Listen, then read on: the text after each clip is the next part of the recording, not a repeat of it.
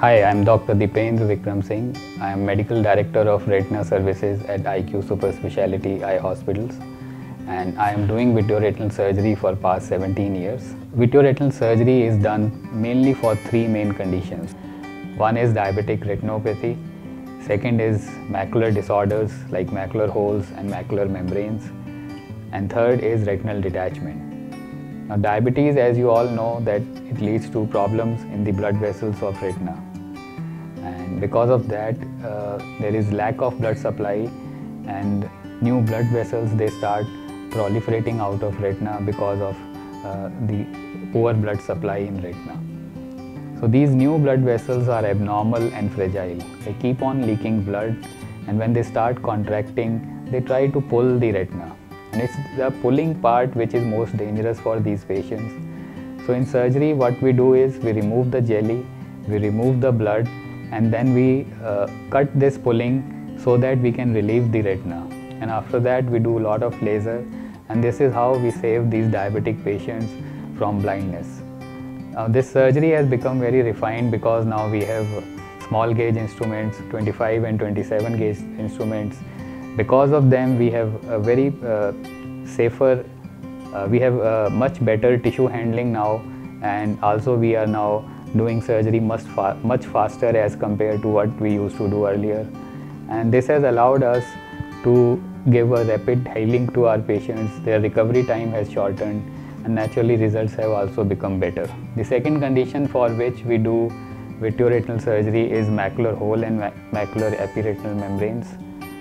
For these patients also we use small gauge instruments, and again the recovery is very fast for these patients also because of these newer, faster and small gauge instruments. Here what we do is we again remove the jelly inside the eye, and then we peel a membrane over the retina, and then we inject a gas bubble, and normally these patients will need around 3 to 4 weeks of recovery time, and that is the time we expect them to be with us when they come for this kind of surgery. The third condition for which we do vitreoretinal surgery is retinal detachment. This happens due to formation of a hole in the retina. Through this hole, fluid goes behind the retina and detaches the retina. So the person becomes blind in a very short period of time, and that is very dramatic, and they have to rush for treatment as early as possible. Surgery again is done with same fine gauge instruments, and we fix up the retina with laser and then put a gas or silicone oil bubble.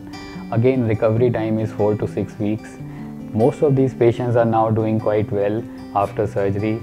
But one thing I like to add for all retinal surgeries and retinal diseases, that retina is part of our nervous system. All of you must be knowing that nervous system does not regenerate.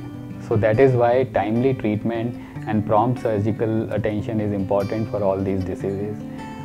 If we can manage that, then results are quite good now. Whenever you are planning to come to India for a retinal surgery, you should spare around 4 to 6 weeks time. And if we put a gas bubble in your eye, then this can be even longer, 6 to 8 weeks.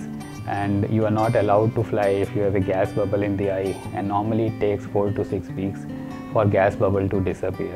So this is again a very important thing which all travelers should know.